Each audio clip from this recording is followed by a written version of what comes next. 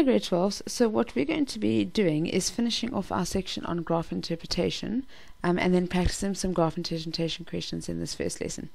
So if you have a look at example 5 that we have on our worksheet from class, example 5 said the graph below represents the derivative of f.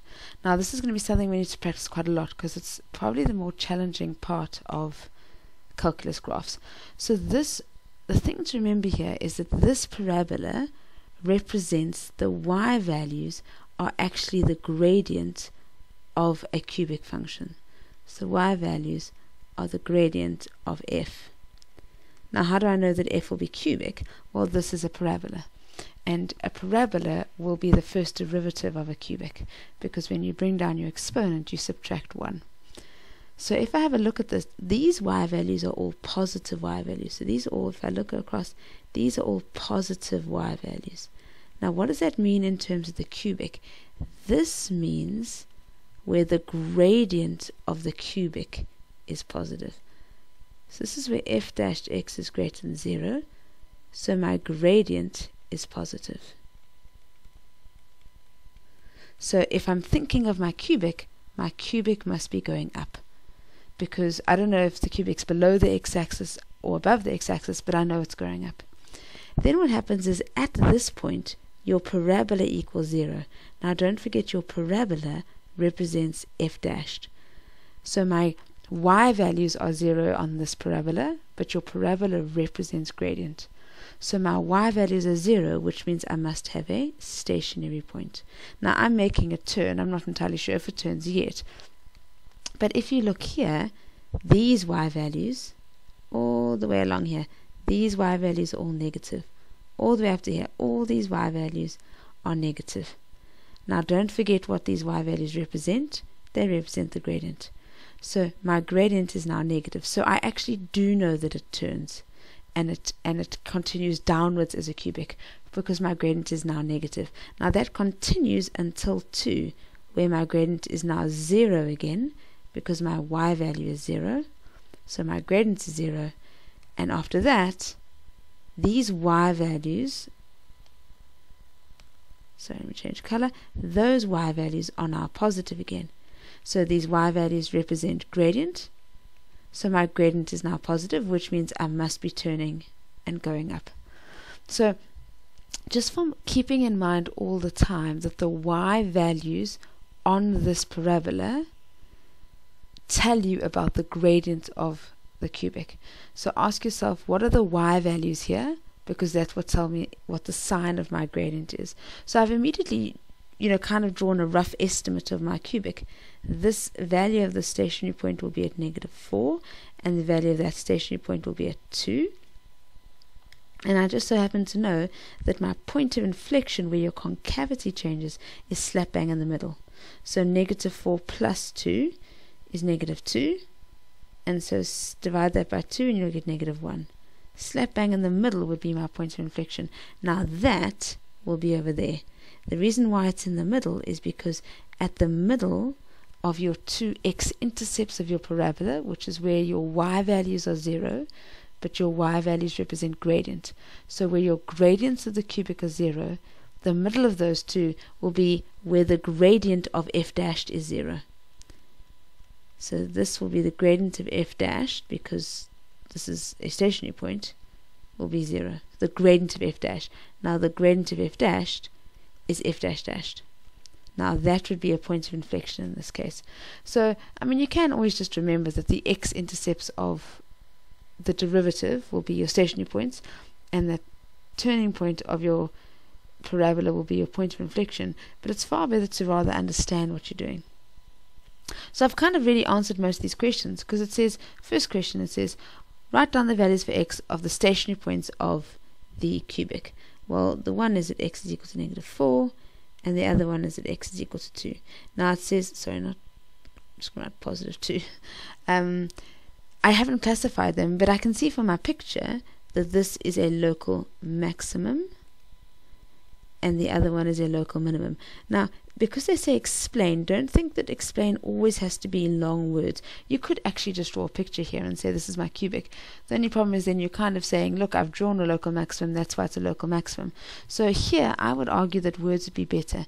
Now the words that I would argue with here is these y values are positive before -4 and then negative after -4, which means that my gradient is positive for those values less than -4, and my gradient is negative for x's greater than -4. So you must be having a positive gradient and then a negative gradient. And for the next one, I'd argue the exact opposite. I would say, well, my gradient is negative for x is less than 2, and my gradient is positive for x is greater than 2. And personally, that would be a perfectly good explanation for me.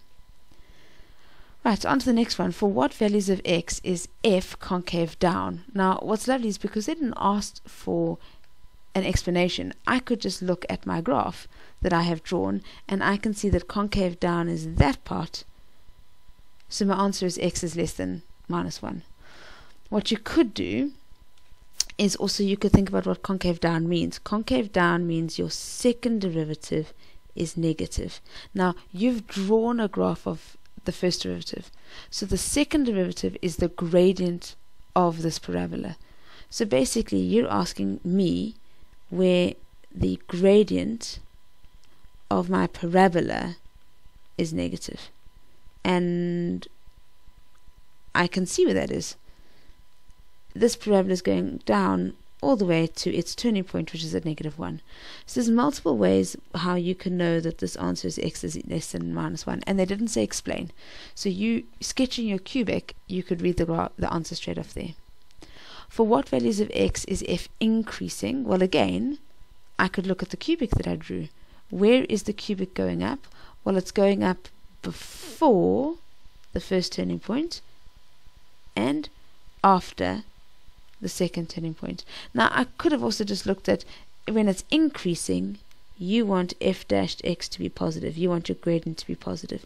So I could actually just solve this from an inequality point of view and look at my parabola, and if I just pick a nice bright color, that is where my parabola would be equal to 0. So above 0 would be there and there, which is exactly the same as what our cubic would be producing for us. So I would argue that my x's have to be less than -4, or my x's have to be greater than 2. And again, no explanation needed, so you can come to that decision however you want. Now it says sketch a possible graph of f. Now the reason why they say possible is that you have no idea where this crosses the axis. So basically that's all they want from you. And what they would want from you is to know that this happens at -4, this happens at 2, and my point of inflection is at -1. So I haven't even drawn a y-axis or an x-axis because I don't actually know where this graph fits on those axes. Okay, on to the next one. The next one says a cubic function has the following properties. F of a half equals f of 3, f of is equal to f of -1 equals 0. So basically the y values are 0. Now whenever your y value is 0, that would imply that those are x-intercepts. So immediately I have no idea where the y-axis would be in this, but I know that at -1, at a half, and at 3 I would have x-intercepts. So there we go. Now the question then carries on to say that f dashed of 2 and f dashed of 3 equals 0. So this is where f dashed is 0, so these are stationary points. So f dashed of 2 is roughly about there, and a third is roughly about there, and those will be turning points. Now again, I don't know, is that below or above the axis? I'm not really sure. And then it says f decreases for x is less than for x is between -1/3 and 2. So from this value to that value, the graph has to be decreasing. So I kind of now can figure out that my graph must be going up through the axis there and maximizing there, so that it can go down here and minimize there and then go up. Now notice I haven't drawn any y-axis because I don't really know where the y-axis, I suppose I know where it is. It's somewhere around here. If I drew it in, it would be somewhere around there, but I don't really know if where the graph goes through the y-axis, and I don't know where the turning points are, but I do know that this has to be a local maximum, and I know that this has to be a local minimum simply because the graph goes down between those 2 points. So that would be a possible value, a possible graph of f.